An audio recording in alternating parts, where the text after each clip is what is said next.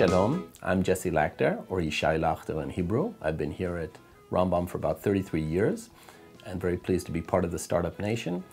And what I'm going to present today is a special new needle which we recently patented, which was developed here.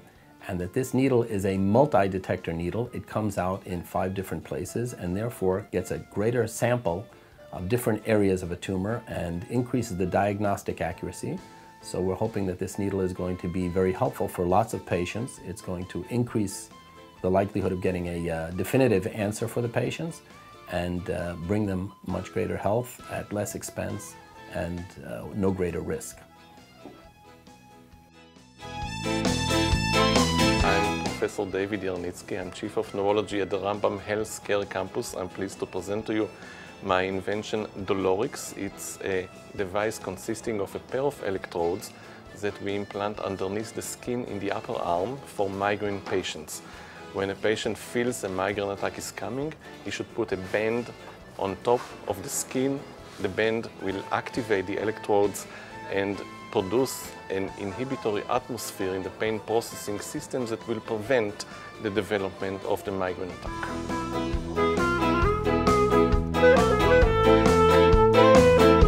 Hello, my name is Benjamin Brenner and I'm heading the Department of Hematology at Rambam Healthcare Campus. Shalom, I'm Dr. Anat Aharon, the head of the Research Laboratory on Thrombosis and Hemostasis at Rambam Healthcare Campus. Placental-mediated complications are a leading cause of maternal and fetal morbidity and mortality. Our group has demonstrated that blood coagulation play a major role in these complications. We discovered that microparticles play an essential role in the development of placental-mediated complications. This finding paved the way for new directions in diagnosis and treatment of this major health problem affecting numerous pregnant women worldwide. Shalom, my name is Dr. Gil Bolotin and I'm the Chief of Cardiac Surgery in Rambam Medical Center. I want to share with you a new tool we developed here in Rambam Medical Center to allow a minimally invasive aortic valve replacement through a small incision in the left chest and catheter-wise technique.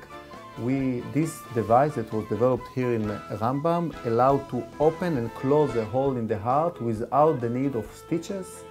It will allow us to do in the future this procedure through a very small incision, thoracoscopic-like, and to replace the valve.